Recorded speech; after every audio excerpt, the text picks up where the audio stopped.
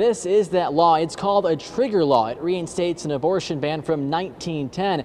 And with the Attorney General from Oklahoma certifying it today, it becomes law today.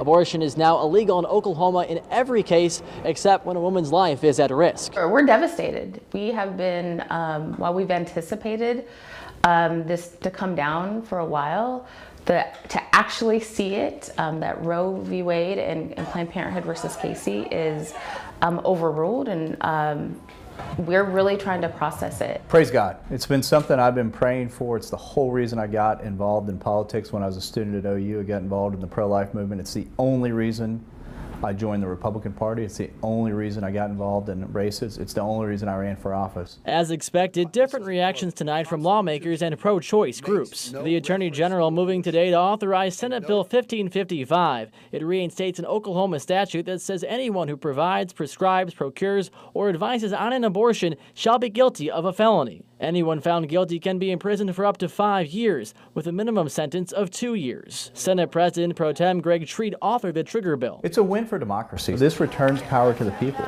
People in state houses all across the country can set the policy that best fits their state. While the ACLU views the ruling as an attack on individual rights. This is the first time, at least in my lifetime and in many people's lifetime, where we've seen a loss of rights. And we don't know where it ends. Despite today's ruling, the ACLU of Oklahoma says they will proceed with their legal challenges, saying that state privacy laws protect a right to abortion here in Oklahoma.